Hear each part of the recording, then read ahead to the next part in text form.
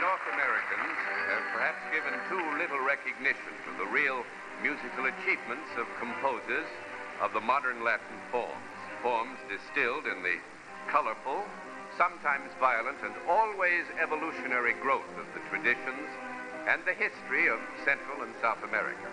One young composer who has won the spotlight is the brilliant pianist from the Argentine, Lalo Schifrin, winner of his country's equivalent of the Oscar as composer of the best movie score of 1958 for the motion picture El Jefe, The Boss.